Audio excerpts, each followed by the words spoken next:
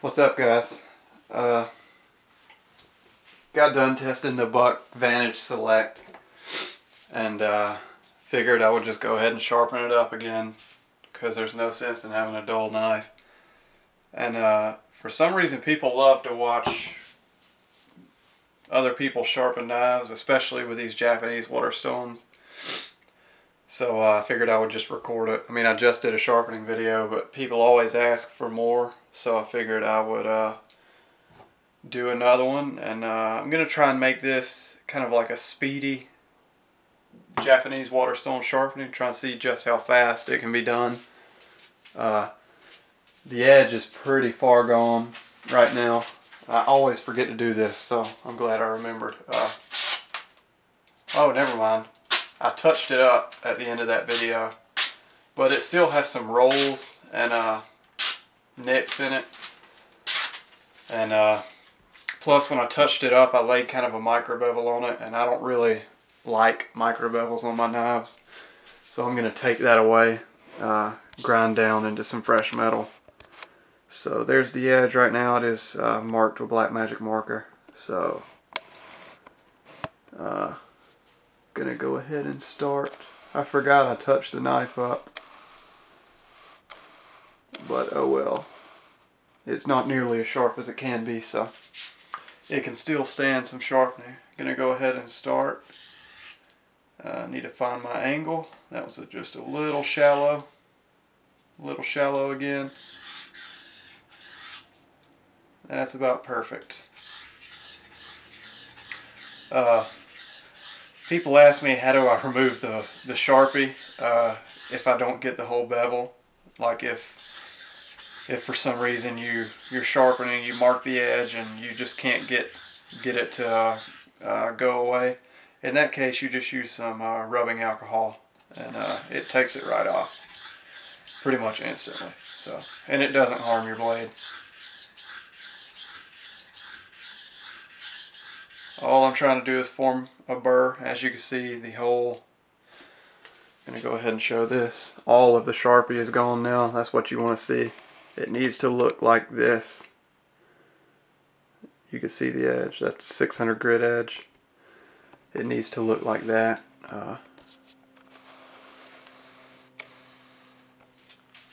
I'm not sure I have a burr yet. Yeah, I think I do. So I'm going to go ahead and switch to the other side.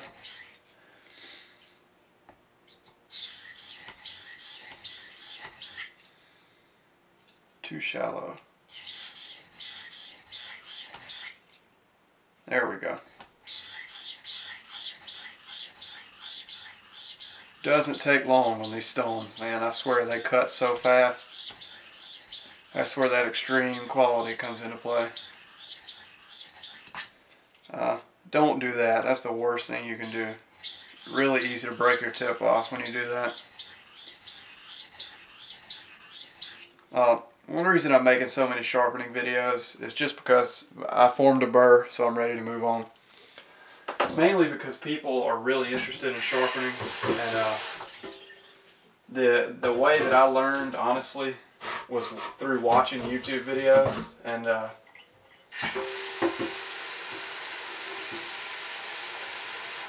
there's just something about sharpening. It's entertaining to watch. I get that because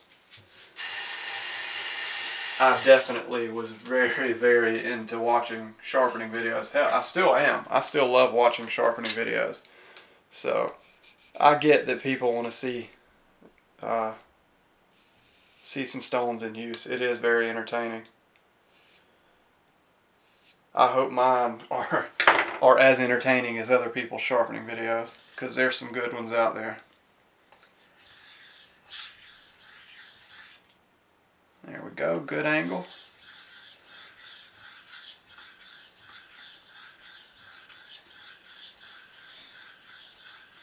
These stones, man, Waco was telling me just how good they were, and I knew they were good stones, but I just had no clue. Damn, I keep doing that. I had no clue that they were so radically different than the king stones that we have commonly here in the States. I mean, they're just so different. There's not even Not even an easy way to compare them. They're just so radically different. Alright, let me check my time, 14 minutes. Formed a burr. Yes, definitely have a burr. Ready to move on.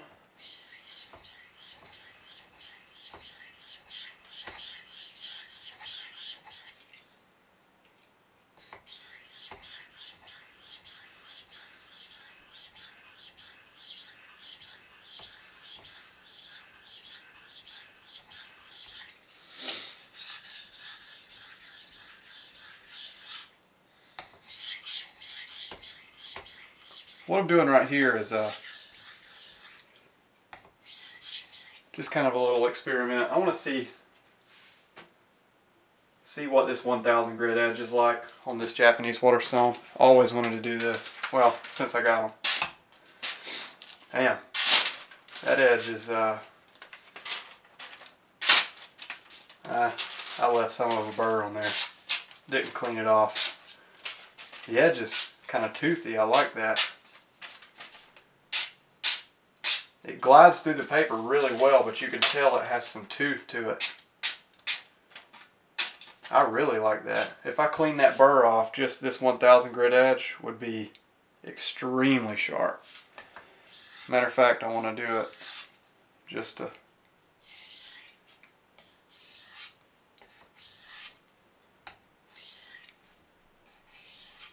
for demonstration. Should have cleaned the burr off with that. So, oh yeah, man, I like that 1000 grit edge. I could leave it there. I didn't clean it off all the way, actually. You get the picture. I like that toothiness.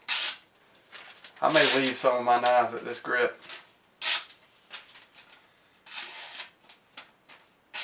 I have a burr right at the belly. Right there. Alright, done with the 1000 grit.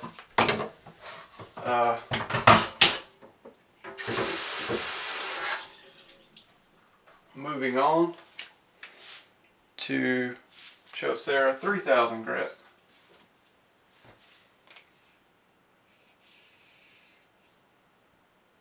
Just marking the edge with the marker. Check my time, check my focus. Good on both. Ready to go some more. I like that 1000 grit edge a lot. I could just clean the burr off with a little bit of light work on it, and it would leave a really nice toothy edge. I may do that for some of my more utilitarian knives like the Strider. I also like the look of that 1000 grit stone. It leaves some really nice grind lines.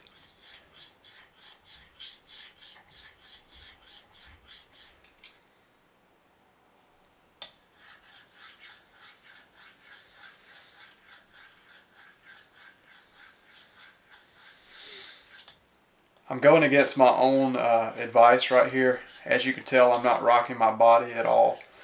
This is mainly shoulders right here. If I didn't have the camera right here, I would have the stone in a much more comfortable position and I would be using my body. But for the sake of recording this, I have to be in a very uncomfortable position. So that's why I'm not heeding my own advice.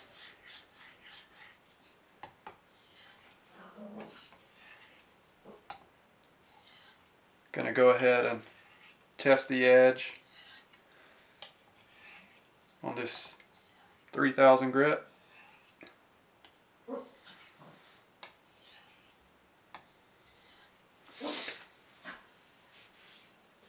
See what we have here.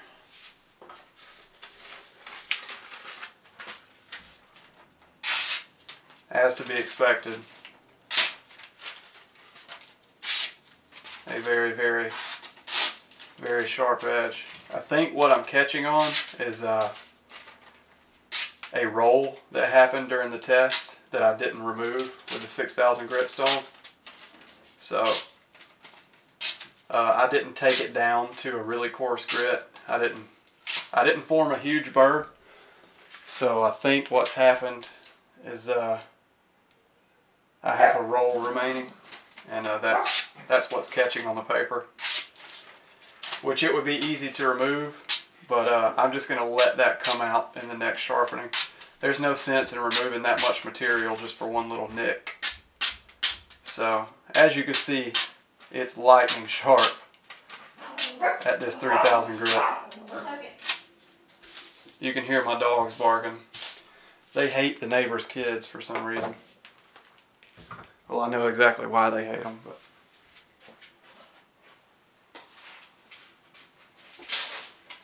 the neighbor's kids are really annoying. So I'm going to change it up here. I'm going to move to the Spyderco Ultrafine Stone right here to throw the last little bit of sharpness on this edge and give it a good polish. I put it on this cutting board so that the leather didn't get wet from the stone. I'm just going to go ahead and start polishing.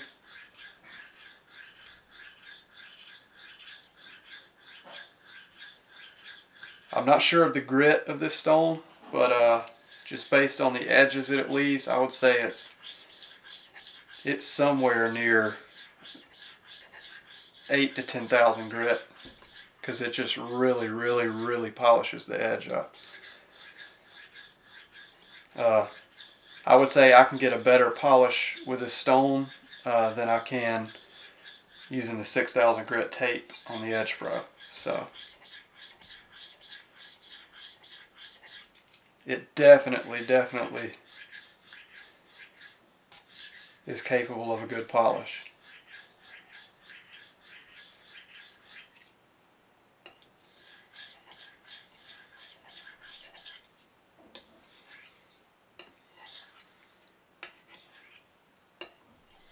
Just doing some finishing strokes. I'm not going to strop in this video just because it's not necessary. I'm not looking for maximum sharpness. I was looking for quick and dirty sharpening. But I did want to put a mirror polish on here just to demonstrate that for you guys. So, going to test sharpness again. There's that next level that I like. This stone right here just gives it something that no other stone can. I mean, it's, as you can see, it just falls through.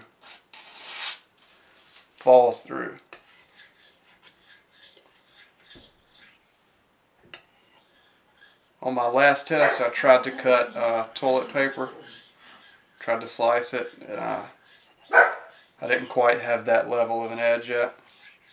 I think I may try it. That one last little nick that's left in there may stop me from doing it though. So, just want to show the edge to you guys. That's what that stone is capable of. That's a beautiful, beautiful polished edge. That ultrafine stone is just, it's probably the best stone I have for actually polishing an edge. I mean, as you can see, it's just completely mirrored to the max. I wouldn't say much better, but it is a little bit clearer than what I can achieve with the Edge Pro. So, that's pretty amazing. I'm going to take a few seconds off camera. I'm going to run and go get a piece of toilet paper. I'm going to strop the edge for just a second.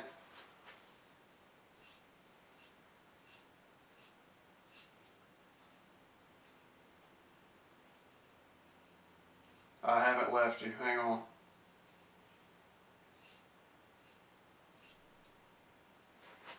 I didn't anticipate stropping on this video.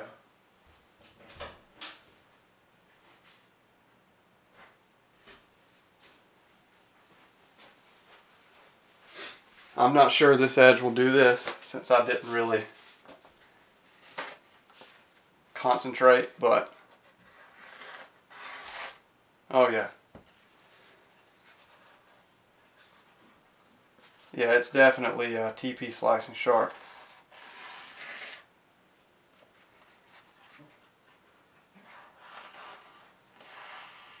That one roll is still giving me trouble. Or it's actually got to be a chip since it didn't come out. But I mean, the edge is, for a quick and dirty sharpening, it's definitely